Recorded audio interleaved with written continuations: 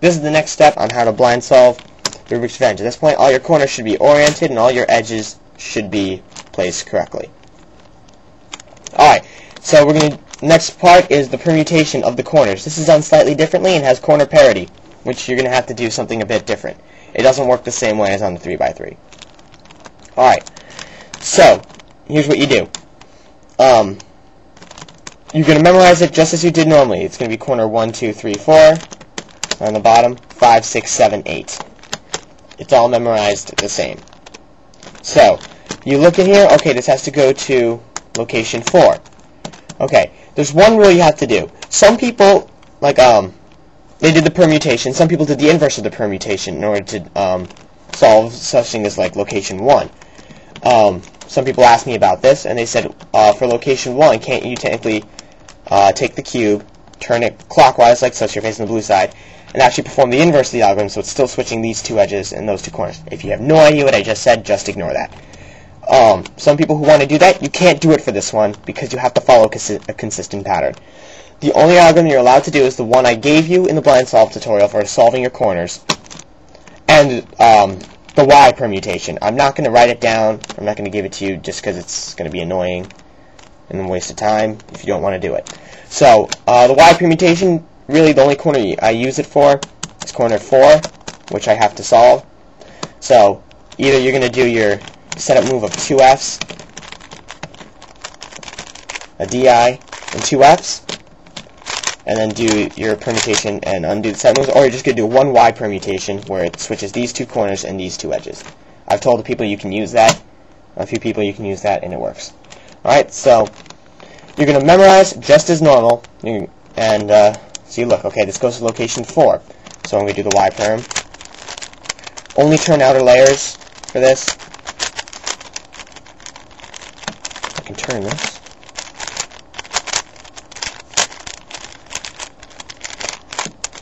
Alright, so now as you see, I switched it out here, and your edges should be switched. Okay, here is the problem that I've been presented with, solving the corners. Both of the algorithms have the same side effect. All the top centers rotate 90 degrees counterclockwise. So really, this is where it gets difficult. So this is what you have. So, corner parity is really annoying, and I'd say 75% of the time you get it. So, technically there's two forms of corner parity. I'll go over both when we get there. This is corner 6, so I say, okay, set it move, it's 2 Ds and 2 Fs. Alright, I do the algorithm.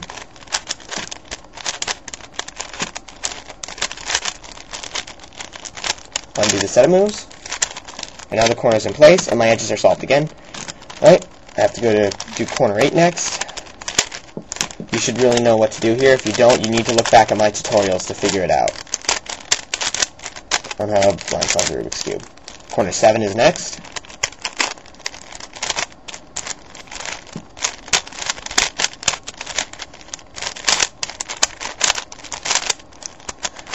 Corner 1 is next.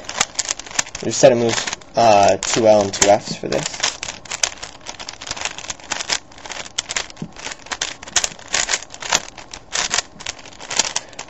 And now all my corners are solved, and I have corner parity. Okay. What corner parity is basically where your centers are still turned incorrectly. And there's only one way to fix it. Every time you perform the algorithm, the same pieces are switched. These two edges are switched, and these two corners are switched. Then all of these centers get rotated 90 degrees. So if I performed it 2 times, if I did the algorithm twice, these centers would get rotated 180 degrees, and nothing would happen to these pieces. Okay? So, corner parity is very tricky. You need to memorize the number of times that you performed the algorithm to switch the corners. I know I performed it 5 times. It went 4, 6, 8, 7, 1. So I did it 5 times, meaning that I have to do the algorithm 3 more times in order to put these centers back to normal. So, here's what you do in this situation. you know, okay, I have to do it 3 more times. Basically, you have to make it into a multiple of 4. Next one is 8. So I think, okay, I have to do the algorithm 3 more times. So you're going to do that.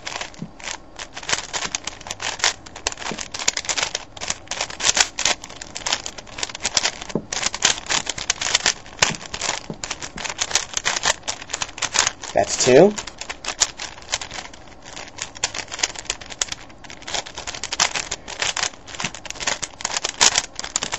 And that's 3. My centers are back to normal. However, if you look on the side, I have 2 corners switched.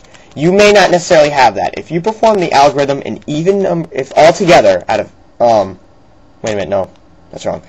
If you perform the algorithm an even number of times, and all your corners were solved, like before you even looked at corner parity, if you perform the algorithm even number of times, then your corners should be solved and everything should be done. If you performed it an odd number of times to solve all the corners and then did an odd number of times to fix your centers, you're going to be in my position. Okay? In order to fix this, there's only one way to do it. And technically you cannot solve all this until all your centers are solved. And I'm going to explain why later. But first, here's what you're going to have to do. You want to pair up, you want to switch these 2 edges.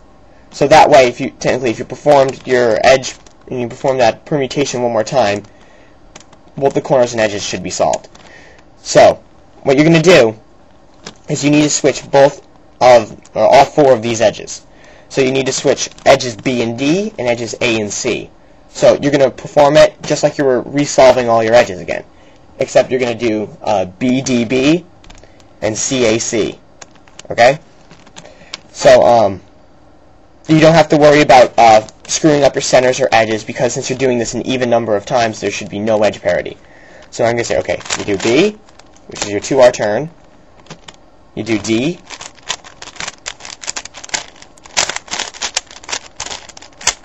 And then you do B again. Now, if you look, since I've done it 3 times, my edges, once again, aren't solved and my centers are rotated. However, if you look, I have these mismatched right here. So now I have to mismatch C. I have to switch C and A. Okay? So I do C.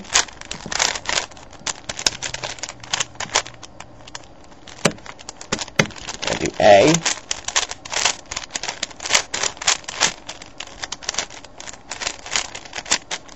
Then I do C again.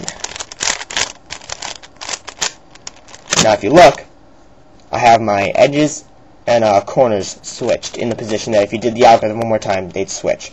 However, do not perform the algorithm, because remember, if you do, all of these centers will rotate 90 degrees counterclockwise again. So, at this point, you're going to leave this alone, okay? Once you solve all your centers, and you, using the method I teach you, once you solve all of your centers again, all you're going to have wrong are these pieces. In that case, perform the algorithm one more time, and that's when the cube's going to be solved. Corner parity is very annoying, and it's not that hard, it's just annoying. And sometimes you don't remember it at the end. Alright, so the next part is going to be solving the centers. For the sake of keeping a solved cube, I am going to perform the algorithm one more time. It is going to rotate my centers, but for a visual purpose, it's going to be easier to understand that everything is solved except for the centers. Okay? It'll be easier for you to look at. If you want to do that, go ahead. But remember, you can't do that when you're blind solving. So, be very careful if you're going to do this. Now, I do not have enough time to explain even a bit of the centers. Centers are the hardest part of the cube. So, that is the next part on how to blind solve the Rubik's Revenge. Thanks for watching.